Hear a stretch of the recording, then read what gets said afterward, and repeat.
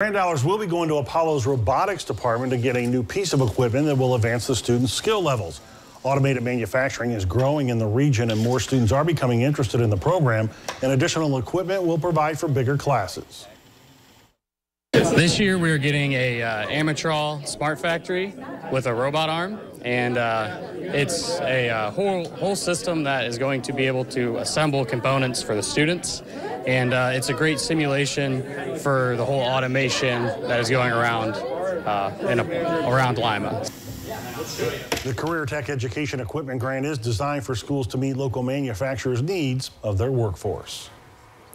And Apollo wasn't the only recipient of Career Tech grant dollars today.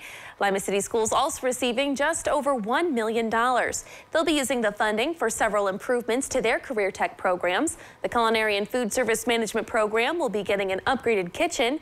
The new Ag and Outdoor Occupation facility will be getting a barn. The Early Childhood Education program will be getting an improved outdoor teaching area. And they'll also be getting a new and improved makerspace area. And the district will be working on their middle school Career Tech curriculum.